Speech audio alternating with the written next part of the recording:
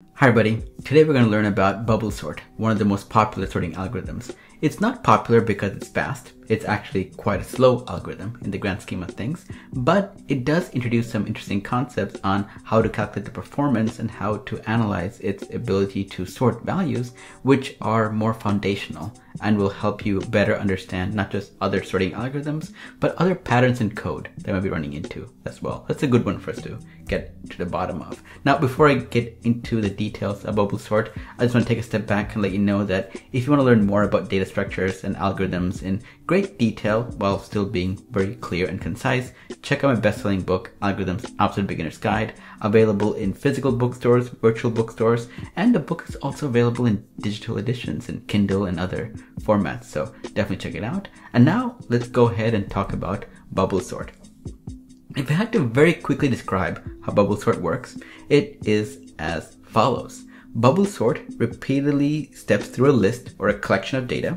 It compares adjacent elements and swaps them if they're in the wrong order. So if I'm comparing two values, the first value is larger, the second value is smaller, I would swap it to make sure the smaller value appears first. And this is assuming I'm sorting from smallest to largest. And the best way to, of course, put all those words into practice is to actually look at an example. So here we have our unsorted values and we're dealing with numbers again. And in this collection, we have 620917448.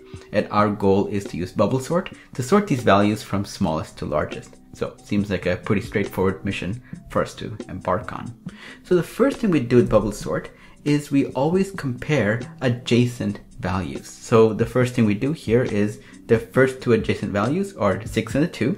And so we compare them. And what we do when we compare is we ask ourselves, is the first value less than or greater than the second value? In this case, it's not. 6 is not greater than 2. So we just swap the values. So now 2 and 6 are the new arrangement for the first two values. So time for the next step. We move to the next pair of adjacent values, and this time it will be the 6 and the 0. And we ask ourselves the exact same question. Are these two in the sorted order where the first number is smaller than the second number? As we can see, 6 is not less than 0, so we do a swap. And so now the new arrangement is 0 and 6. Then we repeat the process again, and you probably start to see a pattern emerging. Our next two adjacent numbers are 6 and 9. In this case, 6 is less than 9, so they're already sorted. Great, let's move on to the next set of values. And as we keep going through this over and over again, you will see that we look at 9 and 1. 9 is greater than 1, so we swap it. Then we have 1 and 9. 1 and 9 again is also the wrong order. 9 and 7, wrong order. So we swap them, so now it becomes 7 and 9. And we keep repeating this over and over again for every step until we reach the end of the list, where the 9 value that we ran into earlier is now currently the item at the last position, which makes sense because it is the largest value that we have. And this is one iteration of bubble sort. We went through the entire version of it from the beginning to the end and sorted the values that we currently see. Now, what we do next is we probably start from the beginning again, where we have the first adjacent values, and we keep sorting over and over again until we end up with a fully sorted list. In this case, with the numbers we had before, the fully sorted list would be 0, 1, 2, 4, 4, 6, 7, 8, and 9. Now, when do we know that our values are all fully sorted?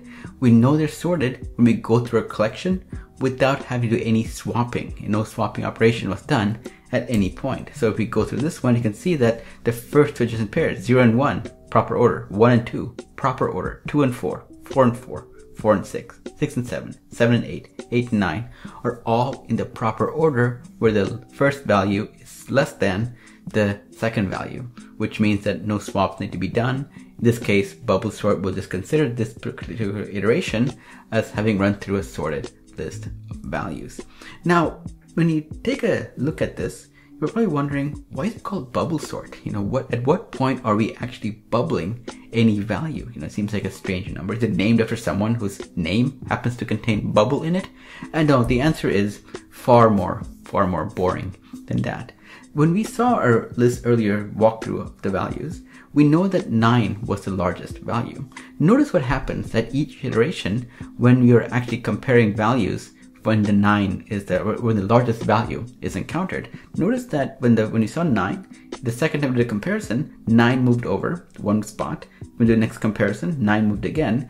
And this is a natural behavior where the largest value is always going to be the one that's going to be right of the smaller value. So with each comparison, the number 9 slowly gets moved to the very end where it belongs. And this slowly moving part can be considered, another name for it is bubbling. We're bubbling the largest value to the very end of our list. Now, sometimes you might even see bubble sort referred to as sinking sort.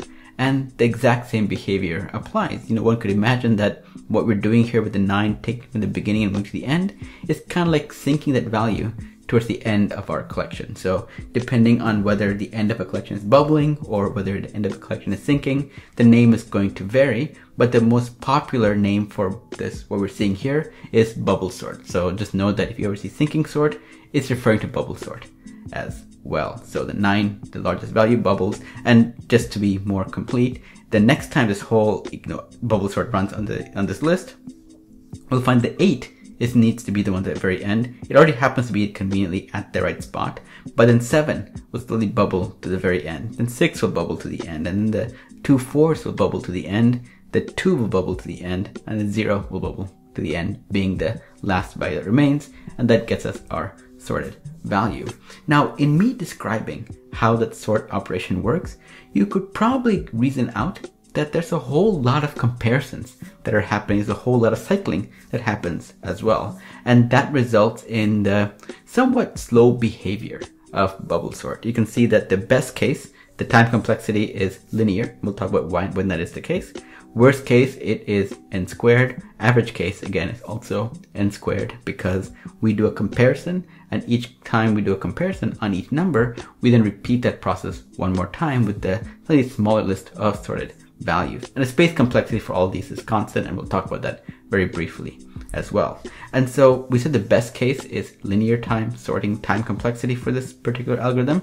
And that's because when we already have a fully sorted collection, all we're doing is just going through and validating that for each adjacent pair of values, the left number is smaller than the right number. The first value is smaller than the second value. And as long as that's the case, there's no need to go back and loop through that loop a collection multiple times, so we're good. Linear time it is.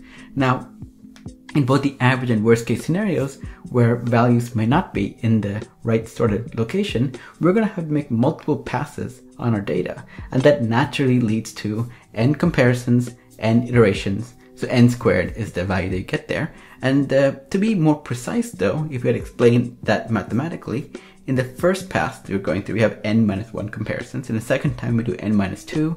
Third time, we do n minus 3. All the way to the last pass where you have only one value that needs to be compared and swapped. You have one comparison. And as it turns out, this is a very popular kind of an algorithm. It's the arithmetic series. So if we had to add up n minus 1 plus n minus 2 plus n minus 3 all the way up to when we have a value of just 1, this can be simplified as follows. And you can look at the equation here. I'm not going to walk through it in great detail, but with big O notation, as we saw in our earlier video on big O notation, we only care about the most significant factor. So even this equation is like n squared over 2 minus n over 2.